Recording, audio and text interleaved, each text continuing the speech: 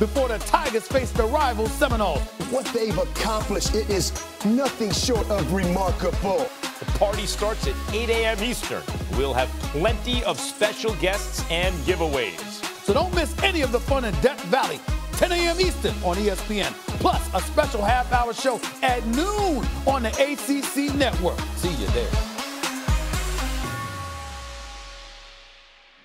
The 76ers might just be the top team in the East. Joel Embiid is down 20 pounds. Ben Simmons and Tobias Harris, they secured that bag, secured those contracts, and their place in the process.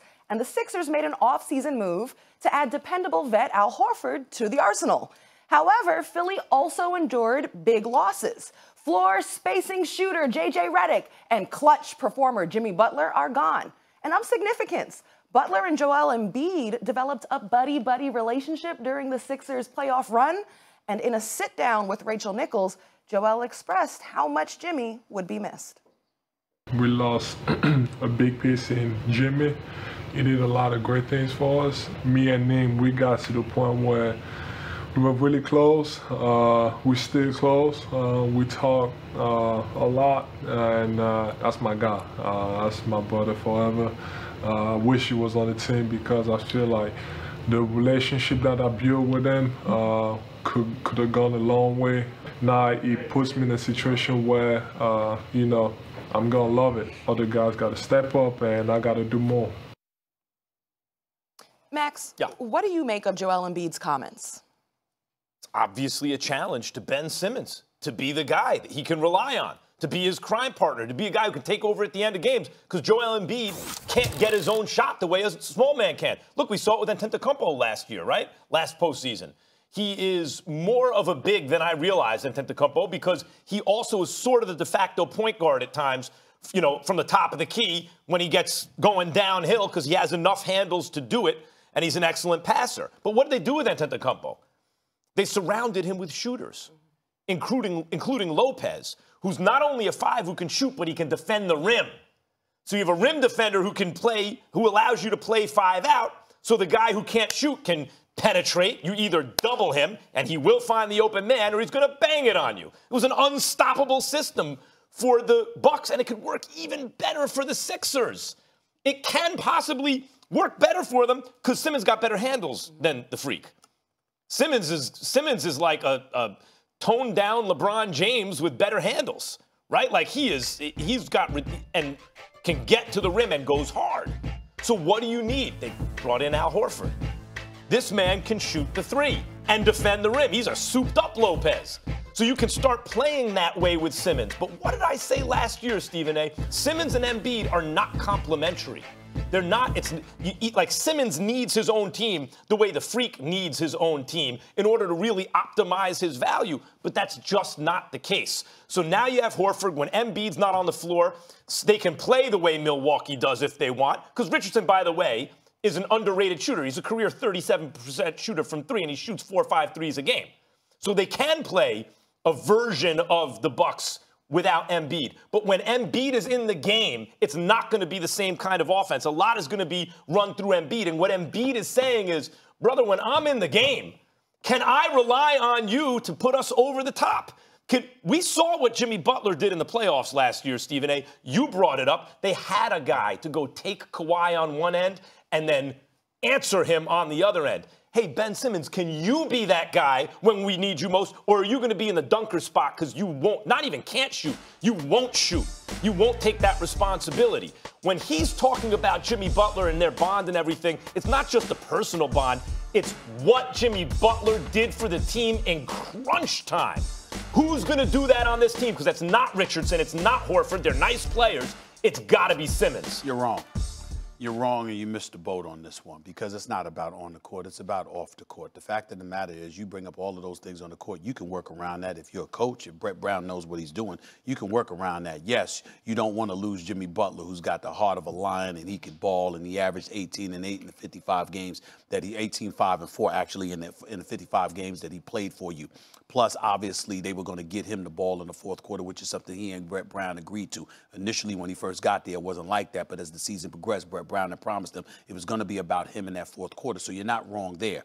But the reason why I say that you're wrong overall about your take is because we're talking about Joel Embiid here. We're not talking about the Sixers as a basketball team. We're talking about a personality in Joel Embiid that played around too much. If you don't know Jimmy Butler that well, guess what? I do. And I'm telling you right now, he's a rough rider. This is a guy that called out the coach. This is a guy that calls out an organization. He ain't shy about saying a damn thing about what he feels and holding people accountable. A matter of fact, one of the times he went off in Chicago after Tom Thibodeau was let go is because he wasn't being called out enough by the damn coach. He wanted to be called out. So that's the Jimmy Butler that we're talking about here. Now you juxtapose that personality to a Joel Embiid. Plays around, fun-loving, talks smack to cats, and then when he gets on the court, he gives it to them when healthy. There's no question about Joel Embiid's game. But in terms of what we both agreed to, seeing him crying when he walked off that court, how badly that loss hurt, and elevating the level of seriousness, I would contend to you that Jimmy Butler being gone puts more pressure on Joel Embiid to step up and produce on the court, which is something he doesn't mind. So now we get to the locker room. And inside that locker room, you've got a bunch of cats who are relatively demure to some degree, even though they're not fake. They're good dudes, all of that stuff. They ain't the rough rider that Jimmy Butler is. They ain't the dude that'll get in Joel Embiid's face and go like this. Look, man, you was soft as hell tonight. Hell you think you doing? Handle your business. Get focused. We need you. What the hell you doing? And call him like that. Tobias Harris is a good brother. He don't have that kind of personality. Ben Simmons don't have that kind of personality. Josh Richardson ain't in no position to have that kind of personality. Brett Brown, as much as he might try, there are still people who believe he's challenging. He's got something to prove as a head coach. You have all of these guys associated with the Sixers, and the one guy, Al Horford's a different animal. I don't know about the personality that he'll get in somebody's face, but I'd like to believe he'll hold for. He's respected, highly respected. I'm just saying that personality that Jimmy Butler was off the court is what Joel Embiid is talking about. Pardon me, you might be right in terms of his intention.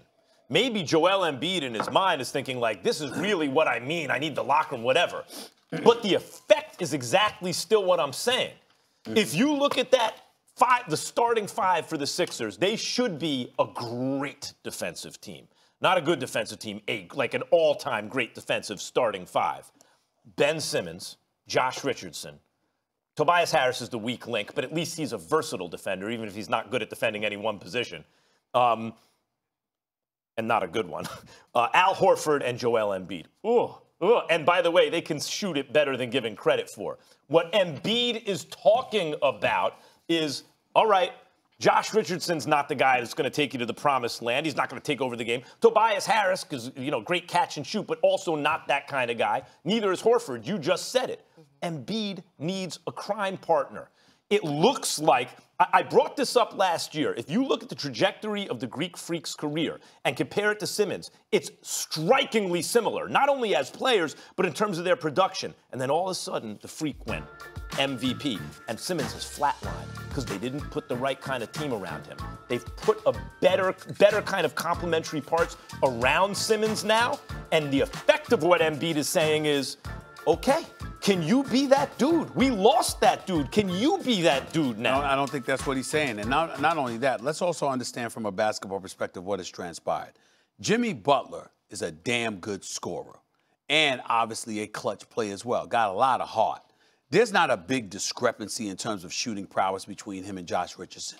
We look at Tobias Harris. Some would say he and Jimmy Butler couldn't necessarily coexist. They expect Tobias Harris to be better with the absence of Jimmy Butler. You got Horford. He could spell for Joel Embiid when Joel Embiid has to sit out games, when he's injured, or even when he's there, but you don't want him to play but so many minutes because you want him to be healthy for when it really, really counts. And can run the floor better than Embiid. Since they haven't been out of the semifinals the last 2 years. Not to mention, one of the greatest strengths about Horford, as you well know, Roz, is his ability to spot up and shoot. He can stretch particularly from the key. Horford can bring the ball up. I understand Horford can do everything. I'm just saying but you wouldn't ask him to with Ben Simmons. Sure, you don't need to. All I'm trying to say to you is that, so in terms of the shooting and finding somebody else, they're elite defensively, and in terms of shooting prowess, they didn't lose much. To me, the only loss is J.J. Redick being gone. But it's not shooting. It's like Richardson, Tobias Harris. Somebody to go Al to Horford. is what you're talking about. Who's going to go get their own shot? Jimmy Butler could play the point. Jimmy Butler could get his own shot. Jimmy Butler could shoot from the outside, rose to the occasion, and defend the other guy's best guy. You might look at it like that Jared Dudley moment in the Nets 76ers series. Remember when he got all up in his face? There was one guy who immediately came to Joel Embiid's defense. Of course.